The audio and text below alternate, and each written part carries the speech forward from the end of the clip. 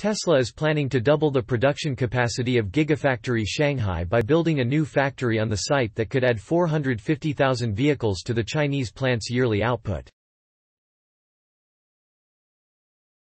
While we've heard of such plans before, this is the first time Tesla has acknowledged them.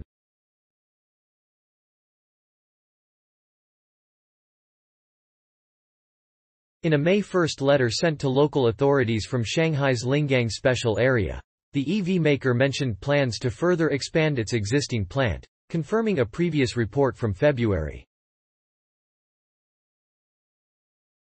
The company said it would build a new plant on nearby land in the same area, with an annual capacity of 450,000 cars when the first phase of construction is completed, including Model Y and Model 3 vehicles. As a result, Gigafactory Shanghai would become the world's largest vehicle export hub.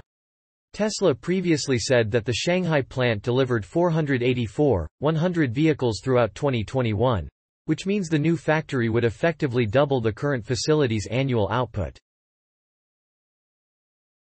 In China, Giga Shanghai delivered 321,000 Model 3 and Model Y vehicles to customers last year, 117% more than in 2020. With the remaining 130 cars being exported to major markets such as Germany and Japan. In the letter seen by Reuters, Tesla also thanked officials for their support to enter closed-loop production during last month's lockdown. The factory reopened on April 19 after a 22-day stoppage, the longest since the U.S. automaker began production in Shanghai in late 2019.